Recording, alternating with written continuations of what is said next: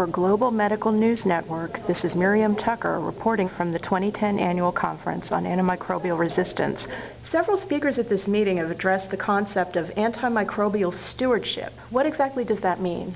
Well, it's an interesting term, and it really implies a couple of things. I think the essence of it is to be able to use antimicrobials appropriately, but there's also a little bit more than that. It refers to our ability to preserve antibiotics for appropriate use long term. So there's this immediacy, and then there's also an overall look at how we want to use antibiotics. There are several challenges to really appropriate antibiotic stewardship, and for individual clinicians, I think this is really a tough thing because we're all most interested in helping our patients, and stewardship looks not only at individual patients, but more importantly, it looks at the entire population in a hospital or in a city or even in a country or the world. It's a big overview. So for our individual patients, we may have difficulty standing aside, so to speak. We want to use what we want to use.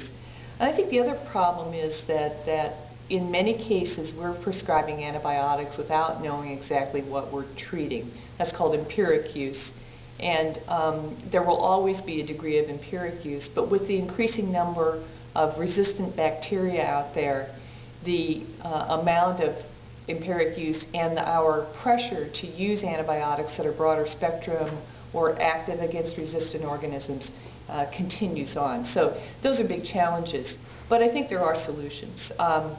With regard to empiricism, I think that the advent of increasingly rapid and accurate diagnostic tests are going to help us a lot, and they already have. If we can, for example, prove that something is a viral infection rather than a bacterial infection, we can alter our antibiotics appropriately. If we find out exactly what organism it is, we can really help that out as well.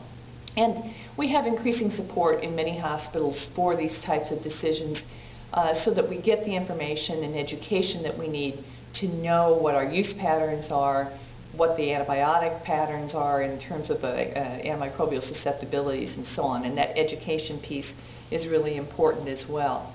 And lastly, we need the feedback. We need to know what we've done, whether it was appropriate or not. And many hospitals are ramping up to give individual feedback about antimicrobial susceptibilities and our usage patterns. For Global Medical News Network, this is Miriam Tucker reporting.